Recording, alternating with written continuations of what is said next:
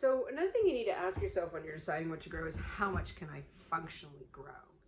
Are you growing in your kitchen window? Are you growing in a greenhouse? How are you going to provide the light, the water, the heat, the moisture that these plants are going to need? And how much can you grow? Now I know, because I've done this for many years, that if I just use my small greenhouse, I can grow between 1,000 and 1,500 plants. If I put up a second greenhouse, I can grow up to 6,000 plants.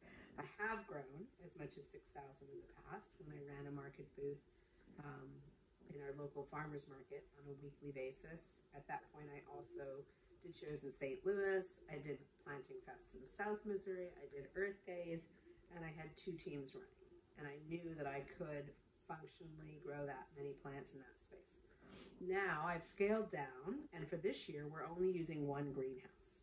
So I have a limit that I can grow somewhere in the range of about 1,000 plants to 1,500 plants happily, and keep them in that greenhouse and still make it all function.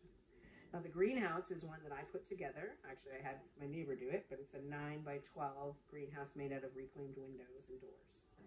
And I heat it with heaters, and I have a air conditioning system that will, well, it's not air conditioning, it's more of an air handling system that will flow the air out of the greenhouse when it gets too hot. So I have that set up. I know my limits. I know I can grow about that much successfully in the 1 greenhouse.